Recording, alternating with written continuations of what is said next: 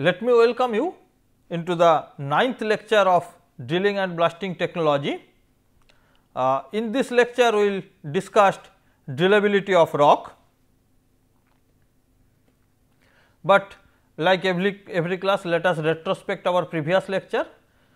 In last class, we have covered the different system of rock drilling methods, the theory of rock breakage by means of mechanical operation. We have seen there are different theories of rock breaking, but in mining or you can say the drilling and blasting cases, we carry out drilling only by means of mechanical operation. We are not using other thermal, seismic, etc. We use only mechanical operation, and in that mechanical operation we use only rotary percussive or rotary percussive hybrid operation. And the performance of drilling and also the different components of drilling systems we have discussed. That means, how the energy is transferred from its source, that is the drill machine, to the drill bit through the drill steel, and how drill bits are having different crushing action, then the chipping action is carried out for increasing the depth of the penetration in its action of drilling. Now, our learning objective for this class is to understand the rock drillability and why it is required. We will also discuss that. We have also find out the classification of the rock drillability, that is the different methods of the rock drillability we use in our practical field. Basically, we have introduced ourselves with the rock drillability in the last class, but we will discuss this matter in details in this class. So, now let us discuss what is drillability. Basically, drillability is the resistance of a rock, it is the resistance of a rock to be penetrated by a drill machine. So, that means, a rock is there which has to be penetrated by a drill machine, and this term is used to describe the influence of number of parameters on the drilling rates. So, basically, while some drilling has to be carried out on the rock, how the rock is resisting to be penetrated, that can be considered as the drillability. The first Tilson has used in 1927 first this term rock drillability, and after that a long research is carried out on the drillability, because drillability is a prime factor on two things. One is the cost of drilling,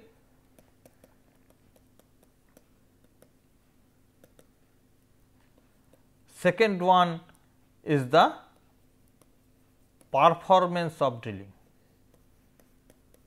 That means, how fast we can achieve the completion of a drill hole. Not only this, not only drillability is defining the drilling only, but also drillability gives us some idea about the mechanized excavation.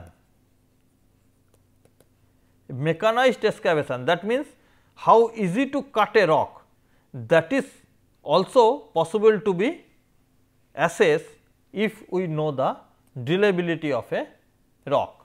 So, that is why drillability is a very important parameter required in the rock blasting or rock drilling part.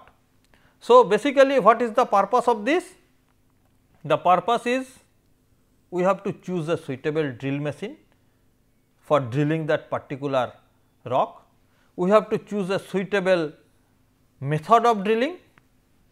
We have to find out the suitable technology to achieve the best result while we are carrying out the drilling. That means, our options are that whether we will use a percussive drilling, or whether we will use a rotary drilling, or we will use a rotary percussive drilling.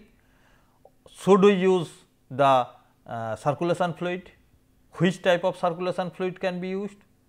All these decisions are dependent on the drillability of that particular rock. This drillability also discuss the drilling rate, working lives of the drill tools, that means the drill bit, drill steels, etc.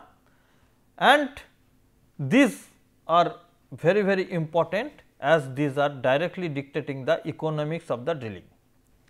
Apart from that, drillability also gives us the performance and improvement of the drilling machines. That means, what should be the drill feeding rate to be provided by the drilling machine to achieve the optimum drilling? How much should be the thrust, how much should be the rotary force to be given by the drilling machine to achieve the best performance? These all decisions depends on the drillability of the rock. So, basically drillability is a term which dictating or which is basically guided by the rock properties and also the machine properties. So, mostly we are using NTNU or SINTEF method, where drillability is basically governed by two things. One is the drilling rate index, another is the bit wear index. Now, to have a detailed look on this, let us see what is drilling rate index. Drill rate index is basically assessed by a nomograph. In that nomograph, we have to plot two things. One is the brittleness value, S20 value, and second one is the Sievers J value, which comes out from a miniature drill test. So, we have to carry out brittleness test, we have to carry out miniature drill test to come with the value of drill rate index. Now, let us see what is the brittleness value test or S20 test. The brittleness value S20 is an indirect measure of rock resistance to the crack growth and crush, and S20 is determined the Swedish stamp test. What is carried out here? The crushed and sieved aggregate sizes ranging from this to this size. So, this size range of material is placed in a mortar and that struck 20 times with a 14 kg hammer. Okay. So, this 14 kg hammer is striking 20 times of a fixed quantity of this size aggregate. So, this is half kg of aggregate, and this is compared with the standard material of this much kg of density of this one, specific gravity of 2.65. Now, as this is compared with this, we find out the S20, value as the equal percentage of undersized material that passes through 11.2 mm mesh size, mesh size after this drop test.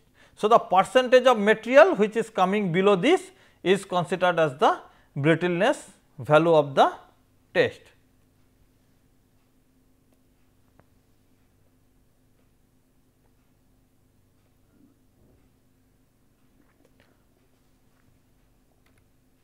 Now, in Sievers J value, miniature drilling is carried out.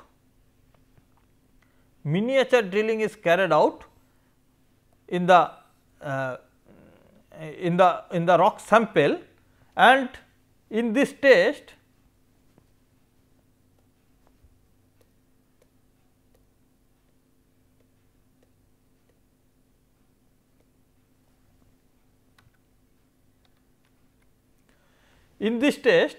the standardized drill bit is allowed to penetrate the rock sample, and the penetration depth is measured after 200 revolution. So, this rotary drill, this is miniature rotary drill, which is carried out under a standard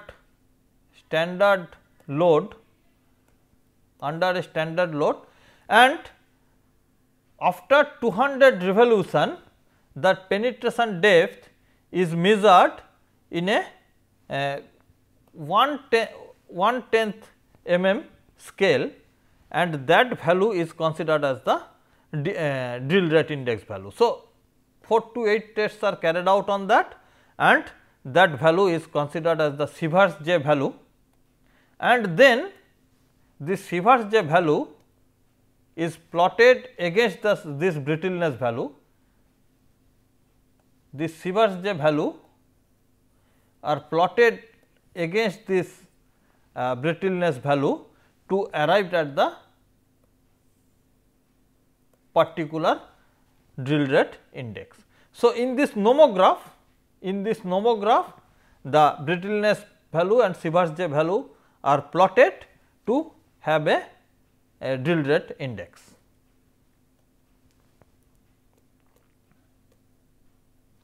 Now, these are some of the drill rate index.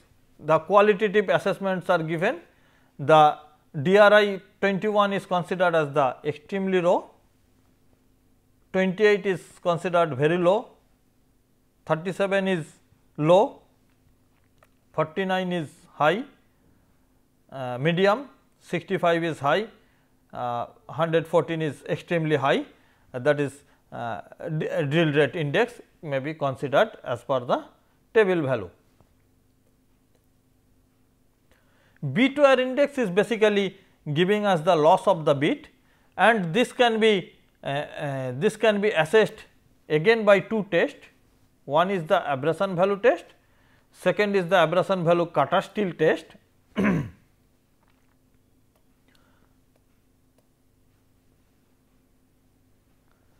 So, if you see the abrasion value test, abrasion value test continues a measure of rock abrasion or ability to induce wear on the tungsten carbide.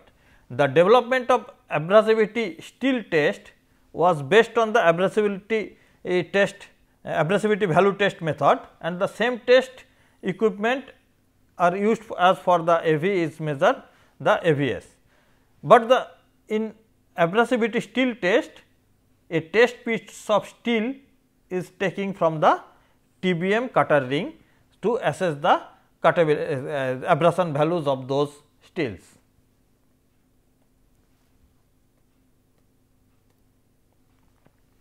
So, this is the abrasion value test. Here abrasion value steel continues a measure of rock abrasion or the ability to induced wear on the cutter ring steel. The abrasion powder used for both the abrasion value and abrasion value steel is normally prepared by the use of test material from the extraction used to determine S20 and should hence be regarded as representative of homogenized sample material. So, basically in both the cases we use the same abrasive powder for carrying out this test.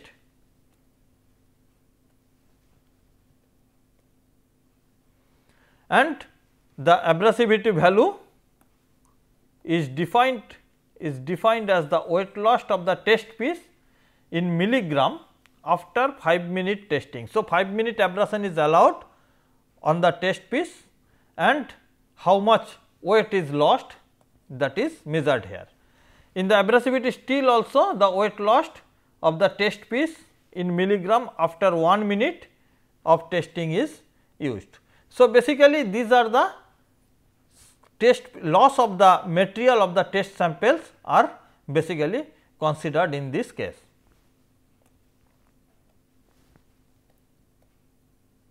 And if it is compared, you can see the extremely high considered, reversing the table, this is the Sievers J value, sorry, this is the Sievers J value, this is the abrasivity value, this is the abrasivity steel value if it is considered. So, this is for 5 minutes, this is for 1 minute test, and these are the different values you can observe for high, very high, high, medium, low, very low and extremely low conditions. So, these are very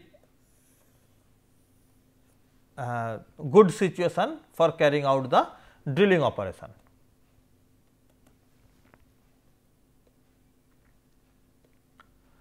There are another method of achieving the rock drillability is also possible. So, here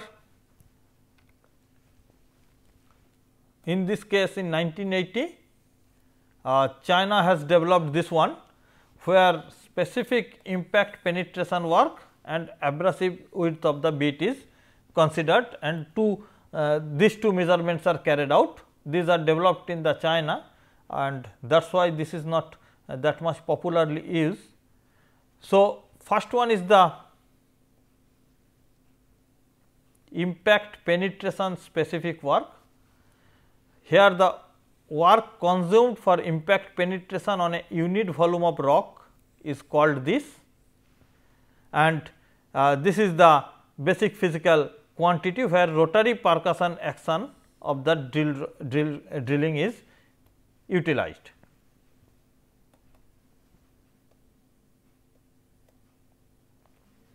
And here there is a critical value of impact work for the tested rock. When the applied impact work is less than the certain value, that is the critical value, the value of impact penetration specific work is not stable and varies greatly, as the small impact force only produces a scar on the small powder, cannot produce any chipping. So, the impact work must be higher than the critical impact work,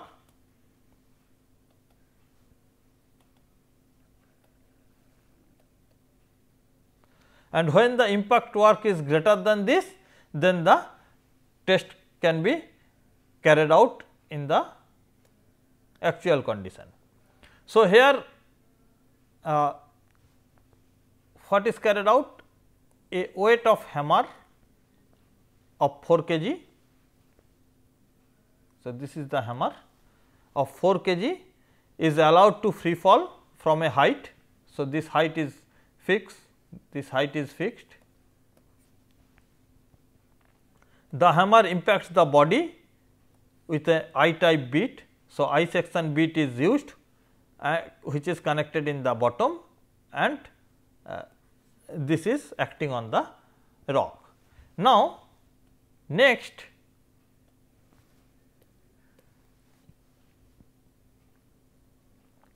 after every impact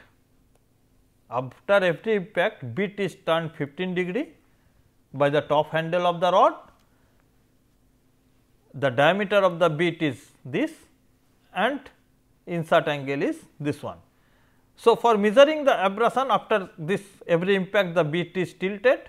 After the completion of the AST, the measuring for abrasion of the measuring, a new bit is every time used, fresh bit, and the rock face is to be tested, which is placed horizontal and shallow next to the previously prepared manually locating tested bit.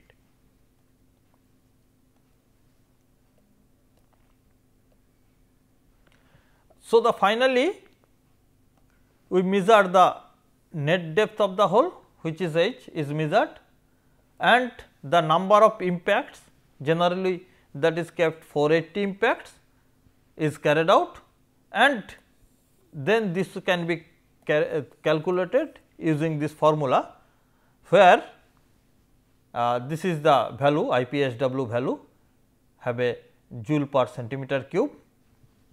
This is the 480 total impact of free falling. V is basically the volume of rock broken, N is the total impact times,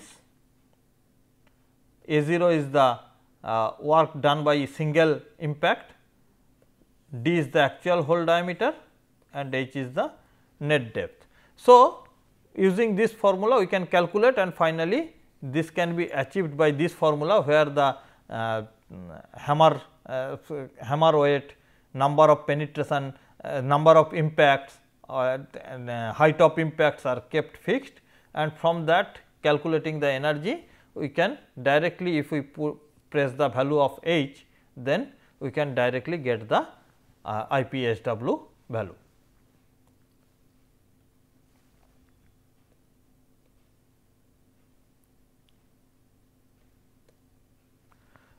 So, after the test of IPSW, the abrasion of the bit is measured as well. The measurement is carried out by using a reading microscope, and the bluntness of the bit is measured, that is in mm. So, as we have discussed in the cerchar also, the bluntness of the bit is measured and that reading is taken in the microscope.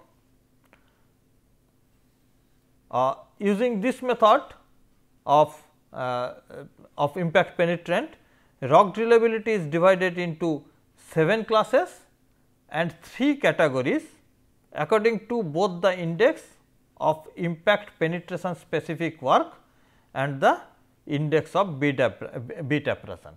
So, considering these two, the entire rock drillability is divided into 7 class and 3 categories. You can see this in the next slide. So, these are the 7 classes.